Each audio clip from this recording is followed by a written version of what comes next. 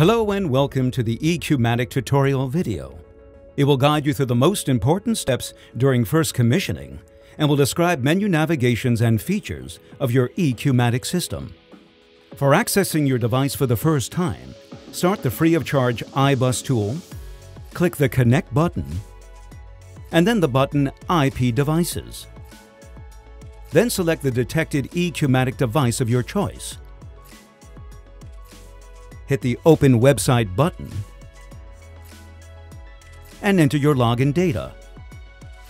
Congratulations! You are now ready to start commissioning.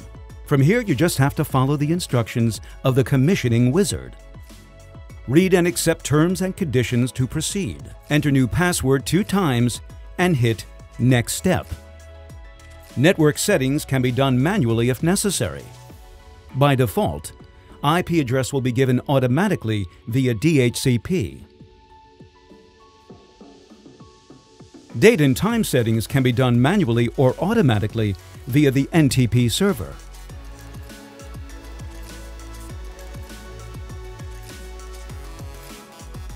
In the next step, you can enter desired currency, unit, and cost per unit for each medium.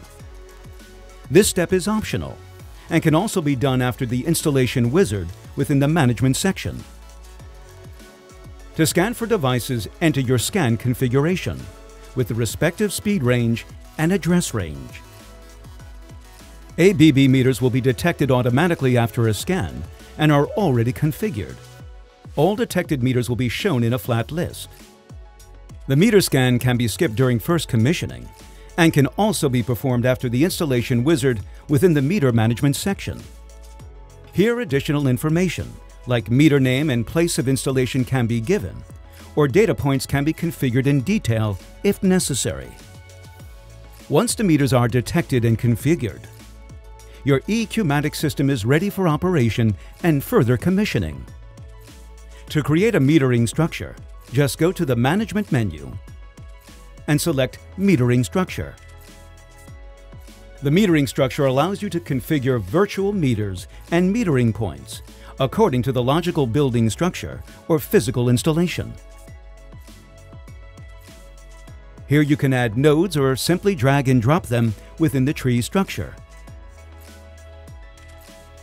On your dashboard are the following widgets available: instantaneous values that visualizes real-time data of your installation, usage split that depicts cost split for the selected period according to consumer groups, historical data for cost and consumption data, a bar chart of the consumer ranking to identify the 5 biggest consumers in your installation, and an info widget that contains all total values and key performance indicators of the respective medium, like total cost, energy consumption, amount of power generated, carbon emission, and save costs. Simply add and configure the widgets to use them on your dashboard. Dashboards can be created individually for each user. Move or resize them onto the dashboard to individually arrange them. To view in-depth analytical data, just select the meter or building node from the metering structure, the respective medium. For example, electrical energy, gas, water, or heat, depending on connected meters. Then select your desired time period for analysis on the calendar or via the time slider, or simply via the time presets buttons. Simply choose the data type and the chart style you want to be displayed in the respective drop-down menus. You can export the analysis as a JPEG image, an Excel file, as a CSV file, or as a PDF.